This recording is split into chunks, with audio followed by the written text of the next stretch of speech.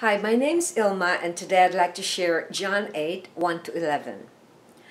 But Jesus went to the Mount of Olives. Early in the morning he came again into the temple, and all the people were coming to him. And he sat down and began to teach them. The scribes and the Pharisees brought a woman caught in adultery, and having set her in the center of the court, they said to him, "Teacher, this woman has been caught in adultery in the very act." Now, in the law of Moses commanded us to stone such women. What then do you say? They were saying this, testing him so that they might have grounds for accusing him. But Jesus stooped down and with his finger wrote on the ground. But when they persisted in asking him, he straightened up and said to them, "He who is without sin among you, let him be the first to throw a stone at her." Again, he stooped down and wrote on the ground. When they heard it, they began to go out one by one, beginning with the older ones, and he was left alone. And the woman, where she was in the center of the court, straightening up, Jesus said to her, "Woman, where are they? Did no one condemn you?" She said, "No one, Lord." And Jesus said, "I do not condemn you either. Go, from now on, sin no more." John 8, 1 to 11. Jesus exposes the Pharisees. Once again, the Pharisees and scribes proved their schemes to bring down Jesus in this account. They brought to Jesus a woman caught in adultery, and they wanted to trick and test how Jesus would respond to the law of stoning caught in such sin. Did you ever wonder what Jesus was writing on the ground that stopped them from stoning the adulterous woman? One interesting theory is that Jesus wrote the name of each stone-holding accuser, from the oldest to the youngest.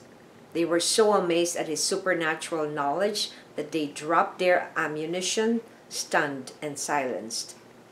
All accusers departed, from the oldest to the youngest. During those times, when someone was caught in adultery, both man and woman would be brought to the temple gates and accused. If there were witnesses to confirm the adultery, there will be a ceremony to bring judgment. However, in this instance, they only brought the woman. This was a violation of the oral law of God.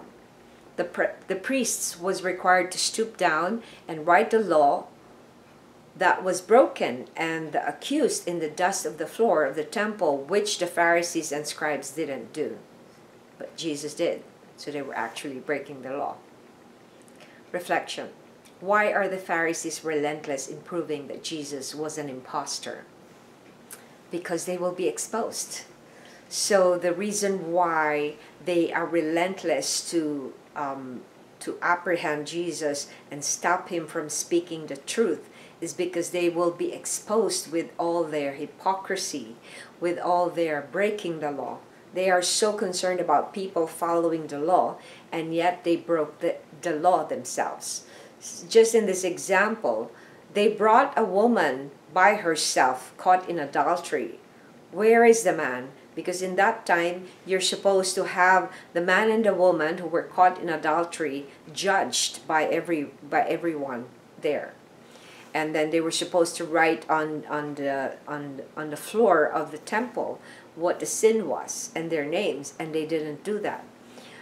Why? Because they only wanted to trick Jesus and to make sure that Jesus would make a mistake.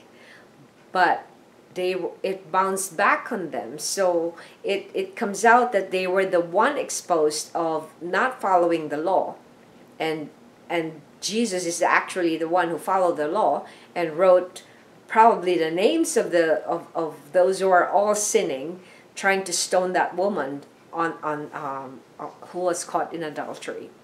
So it's interesting how people who are counterfeit likes to hide. They like to hide and make sure that they look good, and they don't care about the truth. They don't care about the law. They don't care about following anything, but they only care about their reputation. So be careful when you start protecting your reputation so much. There must be something going on in there. So I encourage you to reflect and examine yourself whether there is a sin that needs to be exposed, so that you can repent and confess it to the Lord, and He will make you free and new. Thanks for watching. I hope you check my website at Ilma'S.com for artworks and photographs. And I hope you check and subscribe my channel so that I'll be able to make more videos for the Lord. Thanks for watching. God loves you, and so do I.